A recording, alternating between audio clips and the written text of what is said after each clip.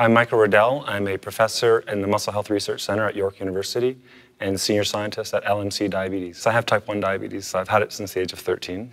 Physical activity and exercise are critically important for anyone living with diabetes. Both cardio exercise and weight training exercise are beneficial for blood sugar control. The health benefits of aerobic exercise include a lowered blood pressure, improved insulin sensitivity.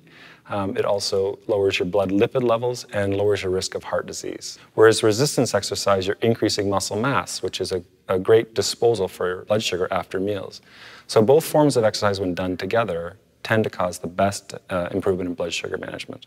So now that I'm a father of someone who has type 1 diabetes, my son was diagnosed about a month ago. So I have a different perspective on the importance of management and self-care.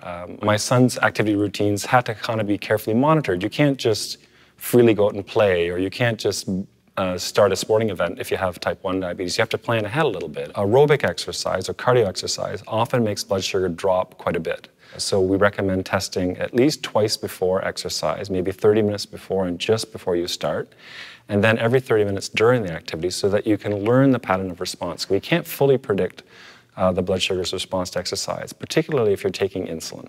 So to get started, it may be wise to pick up something that can monitor your activity, whether it measures your step count or it measures your heart rate. And if you achieve maybe 6,000 steps per day in the first week, then you know you've almost met your goals.